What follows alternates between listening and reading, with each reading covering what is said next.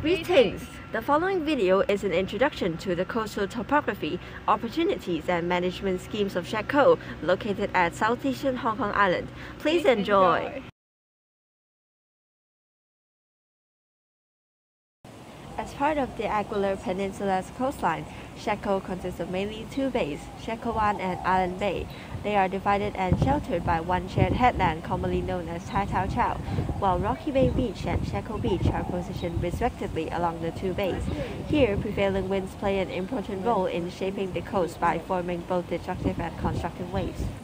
As the southeastern part of Hong Kong directly faces the South China Sea with very little obstruction, southeast prevailing winds with a long fetch and high wind speed increases turbulence in waves, resulting in waves with a high wave height, wave frequency, wave energy, and short wavelength known as destructive waves.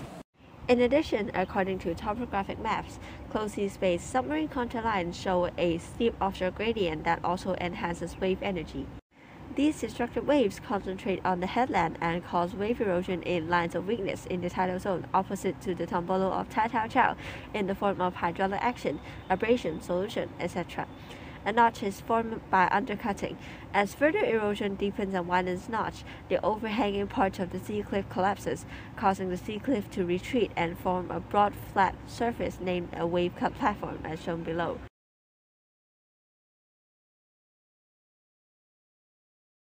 Meanwhile, constructive waves forming the two beaches were mainly generated by land obstruction.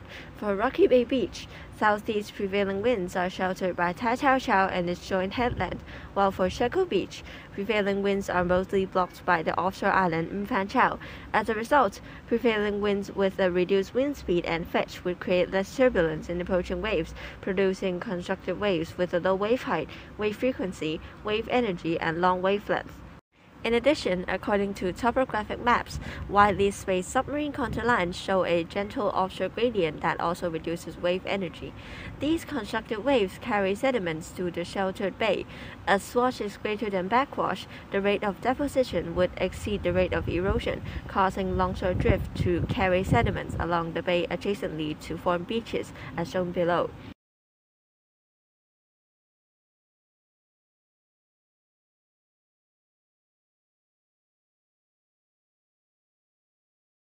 As observed, Ng Fan Chau is an offshore island located at Island Bay.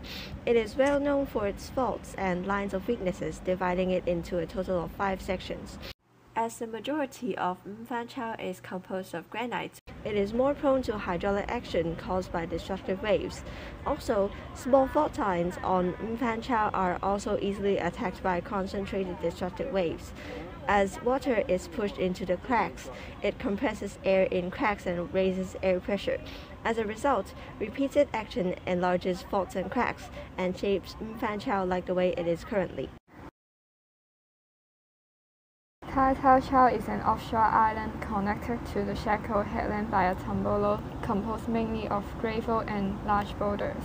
As prevailing winds are blocked by Chau, winds with a short fetch and low wind speed can only produce constructive waves with little wave energy and erosive power.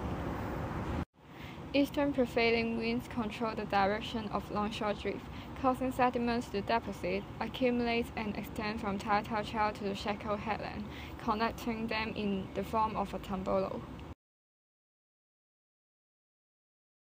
The spectacular scenery of the Shek O coast provides many opportunities to local, natural coastal landforms, such as Shek O Beach and Rocky Bay Beach favor recreational activities and water sports, such as swimming and windsurfing.